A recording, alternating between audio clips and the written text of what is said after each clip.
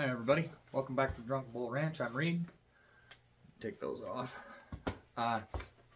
Today we have a few projects we got to get done. The first is that I have to clean up this menagerie. Reason being is that it is March 4th and on March 15th, we are supposed to be getting a shipment of broiler chickens. We ordered 50 of them, and so I have to have an area for those chickens to be out of the weather and whatnot. So I've got to set up some I guess we'll call them pens or containers to keep the broilers in, and I'm going to do it out here in the shed so we can control the temperature, things like that, and keep them out of the weather. Anyway, so that's what we're going to do here in the next few minutes, and so I'll show you what I do, and we'll continue on from there. Okay, so this is a sidetrack. I don't know if you can see it, but as you can see, we still have a lot of snow, and it's cold, and one of the things that I have to check on all the time is right over here. This guy, our propane tank. And I haven't checked it for a while, but if we run out of propane, we don't have any hot water and we don't have any heat. So I like to check this once in a while. And yeah, looks like we're down to about 40%. We call them at about 30% and have them come refill it. So that'll probably have to happen soon. I'm gonna say I hate being on propane. It is one thing that just annoys the crap out of me, because every time they come to fill it, it's pretty danged expensive.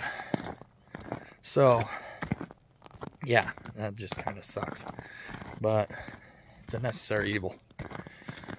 Anyway, the other thing that I should tell you guys is I've mentioned the broiler chickens, but also we are expecting about 14,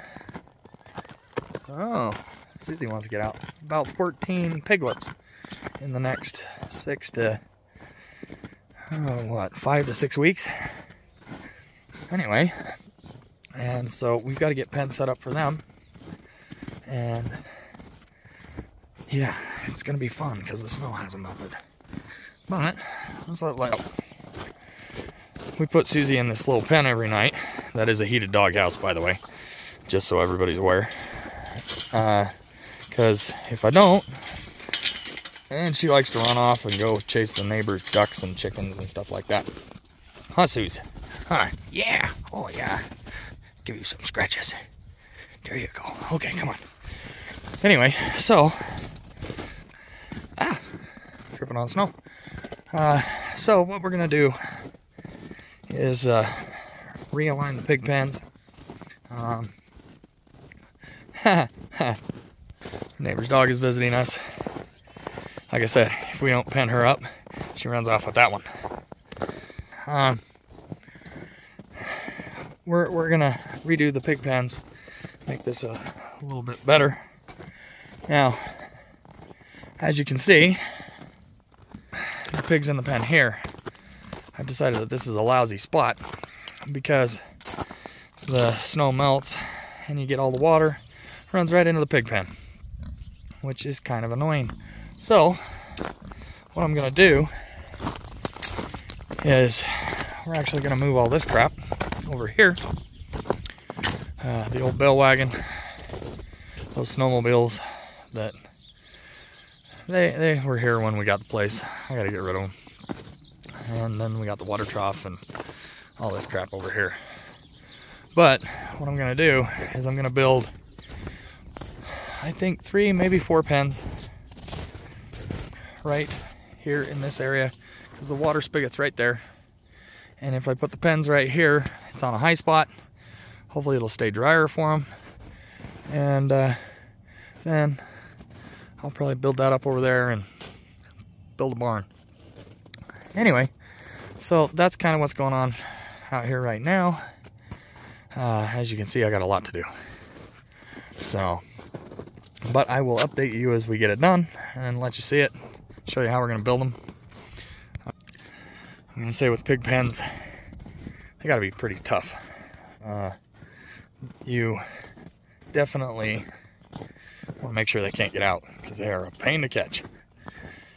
Anyway, yeah, so I'll get started and get some of this done and show you what I get done. Okay, so getting back to this, I'm actually doing the chickens now. But what I've done is I've got a couple of these big boxes that I get the pig feed in, and I brought them in here in the shed. And what I'm going to do is I'm going to put some cardboard in the bottom, and whoa, don't fall over camera. I'm going to put some cardboard in the bottom, and then we'll put some wood chips in there. Put a couple of heat lamps, and I'm going to cover it with either some more cardboard or like some styrofoam or something like that, so that it'll hold the heat in, and that way they should be good. Again, oh, hang on, yeah, and I chose this spot in the shed. It is blocking the door, the main door, but because I've got electrical there and I have electrical here so that I can plug in the lamps to keep them warm. I'll show you this when I get it all done, but that's what I'm doing at the moment. Okay, everybody, welcome back. Let me show you this. Get this camera out of here. Okay, so there we go. I got them set up so that when the chickens get here, we can fill the feeders, fill the waters, and then we should be in good shape. I did find out that I got one bad light, so I gotta replace that, but this should work. I'm gonna tell you about this block of wood right here. I find that if I put about an 1.5 to 2 inch block of wood in there and put the water on top of that, I get less crud in the water. And got another one right there. So also, if you're going to use these waters, we usually will put like marbles and stuff in here just to keep the chickens from getting too far in there. They can still drink, but they can't get in it. I'm going to say that I'm not necessarily a fan of these feeders, but they work. And there's the other feeder. I think I would prefer the longer ones, but I'm using what I got. Anyway, so yeah, that's about it. And then with the heat lamps, I can hang them from the rafters up here and adjust them up and down accordingly. Right now I've just got them clipped to the side, but then I will also what's the word I'm looking for? Cover this with some cardboard or something just to hold the heat in, and they should be good. So there you go. Now we're just waiting on chickens. And once again, as always, have yourself a wonderful day and support your local farmers.